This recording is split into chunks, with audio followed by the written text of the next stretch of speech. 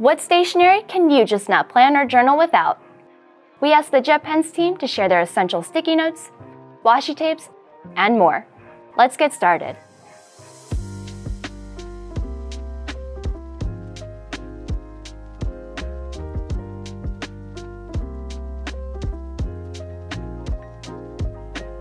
Hi, how's it going? I'm Anne and I'm a videographer here at JetPens.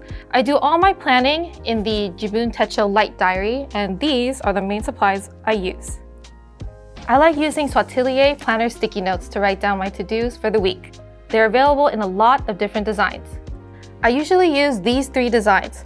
I like that there's 2 different sticky note sizes, so I can pick the one that matches the size of my to-do list. This is the real one I use. It might look a little different because I cut off the top part to save space, so pro tip.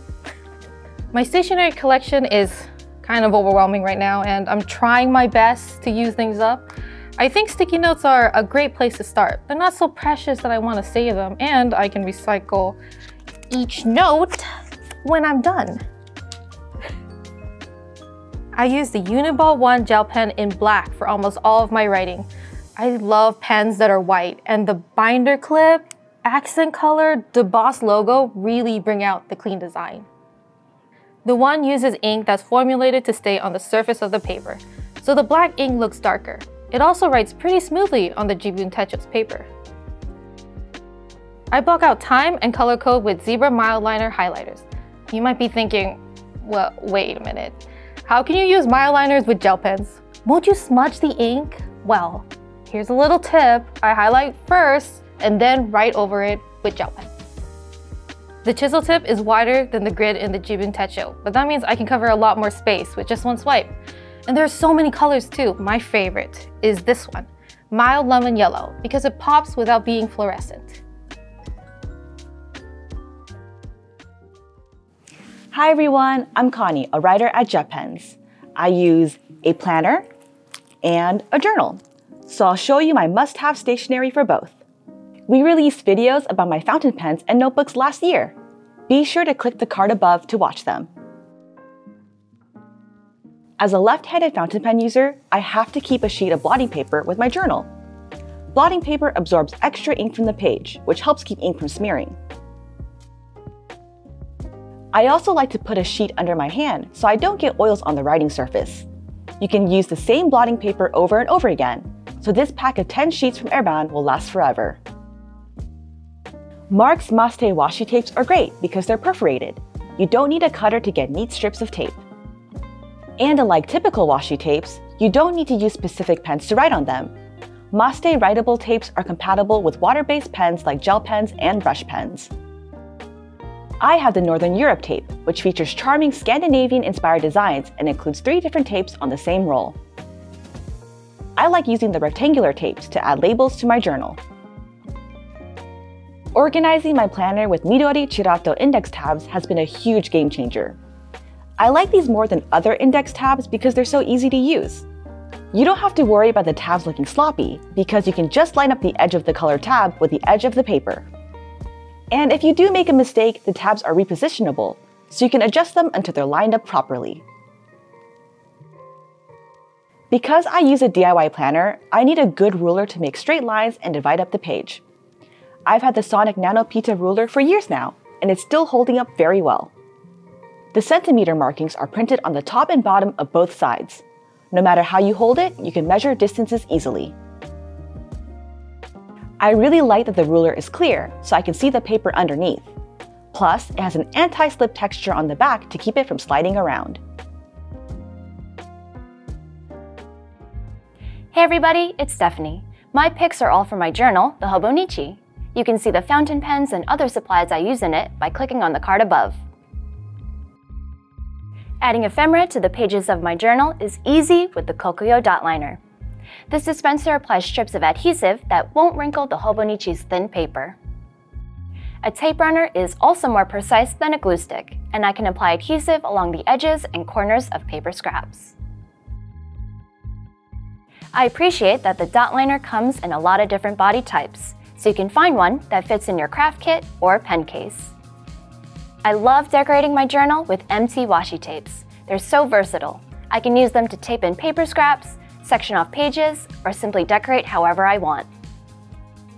MT tapes come in tons of different designs, but one of my favorites has to be the solar system tape. The vintage style works with any spread. It might not look like much, but the Kyoei Orion's shitajiki is an essential part of my journaling setup. A shitajiki, or writing board, goes under the page you're writing on, protecting the sheets underneath from bleed-through or dents. I don't usually worry about bleed-through because the Tomoe River paper used in the Hobonichi is fountain pen friendly. But I'm usually writing over the edges of stickers or ephemera, so a flat surface is really useful. I also use my Orions to protect the paper from hand oils. This way, the inks I use always show up their best. Those are all of our picks. Did anything surprise you? Let us know what stationery essential you just can't plan or journal without. Thanks for watching. P.S. We got a letter from our friends in Canada. Look at it! Look at the back of it. It's so cute though. No, for real though. Dear JetPens, Happy New Year from Toronto, Canada. My daughters and I love your videos and articles. My husband especially appreciated the pencil sharpener article. He hates pencil sharpening the kids' pencils. Happy New Year. I have the same odd grip as Stephanie. Hi to all of you. Josh, Connie, Miriam. It says, Happy New Year. Be sure to read this letter. P.S. Yay. Is this from the One Piece? Yes. Thank you. Dear JetPens, I watch your videos. Your online store should turn into a real store. How much stationery do you have at your online store? Too much. Not too much, but a lot. I am 8 years old and I am using a stub nib. I like to hear that. Good stuff.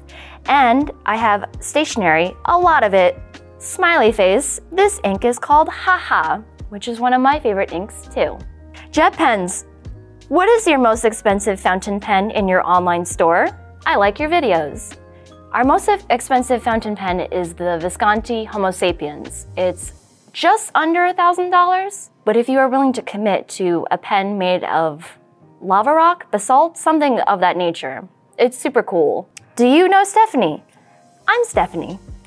What is your favorite fountain pen? Hold please, I have it. Don't move, don't go anywhere. My favorite fountain pen is this one. I'm gonna beauty blog it. This is the Monteverde Invincia Nebula. It has an extra fine nib, and the nib has, if you've seen a previous video of mine, you have seen how the nib looks. Well, the nib looks even worse now. And you know what? I don't mind. Do you mind? I'm sorry if you mind, but I don't mind. This is my favorite pen. The last question is, are you going to put new stationery out? Yes, every single week we do. But if you want to know what's coming up, you should absolutely subscribe to our newsletter because we do little sneak peeks. This way you'll be in the know. I'm always in the know, but you should definitely be in the know if you want to know when we're putting out new stationery. Thank you for signing us such a cute letter. It was such a joy to read. You have beautiful penmanship. And, oh, I need to mention, we had a fan, Ernesto, you sent me and Josh things. You didn't have to do that. Please do not feel like you have to do that. But thank you so much. We put one of the coasters in the Maruman video. So if you didn't see it, it was there. But now they're at my home, not here, sorry. But thank you so much again. Really appreciate it. Okay, bye. That's it, that's all I have. Okay, bye, farewell friends. Bye.